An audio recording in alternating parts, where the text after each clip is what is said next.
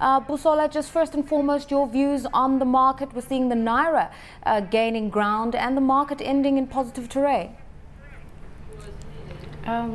Thank you very much. The market today gained 0.37%. We saw volume and value going up by over 36 and 60% respectively. We saw on the volume side, Diamond Bank, First Inland Bank, Zenith Bank and First Bank gaining the chart today. So there was actually increased volume and value today in the market. All right, now we've seen the market rally on the back of some of these banking results coming through, but also with the promulgation of the Amcon Bill. It is now law. We now know how this asset management company is going to work. Has it given any additional momentum to the market? Yes, it has.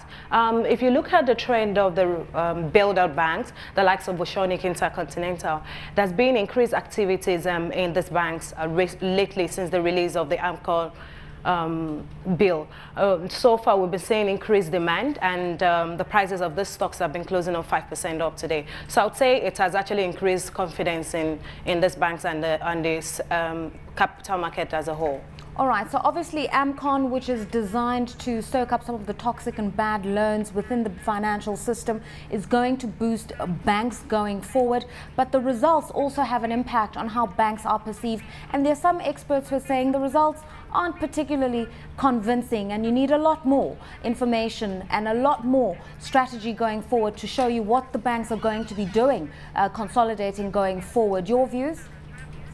Yeah, I agree with you. I mean, if you look at it so far from the results we've seen, turnover has actually dropped, but we've seen increase in profit after tax, which shows that a lot of the banks have been able to cover the risk asset that they have in their books. A lot it will be done. A lot of them are actually looking at how they're going to grow the turnover and profitability as a whole. So and we'll see this reflected in other results released. All right, so Busola, this market rally we're seeing at the moment, is it sustainable? Well, it is, I would say yes. Let's not forget, for the Amcon Bill, a lot will still be released. We'll still need detail as to how it's going to work because it's not so clear yet. Once this is finalized, I feel the market will close above the level at which it's trading right now. All right, just anecdotally, from your consultation with colleagues and industry peers, what is the clarity that they're looking for? Because the governor of the central bank has been very clear about the fact that shareholders now have the power to decide on how to recapitalize banks. The agency will come in to soak up toxic loans, initially looking at putting into the market about $10 billion US, but really and truly the central bank taking a step back and leaving it to the market's devices.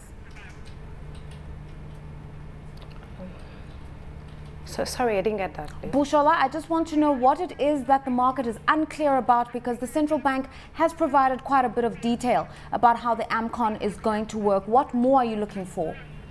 Well, there's still some final detail that has to be provided. For example, the contribution that the banks and CBN would have to make to the sinking fund account.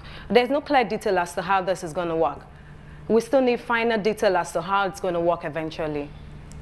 All right. Now that the balance sheets of the banks looks to be cleared by the accession of the Amcon, how are investors looking at the 9 rescued banks? Do they look more appetizing? Yes, they do. All right, to sum it up. Now, how much further, as I said to you, can the market rally? Because we've seen improvements in Nigeria, the NSE trading upwards of 20% from what we saw when the market had crashed 18 months ago. What else is going to fuel good performance on the market? And is there just a general sense of confidence going forward? A general sense of confidence going forward. We expect that the market will close above the 20,000 mark it's trading at right now, even at the end of the year.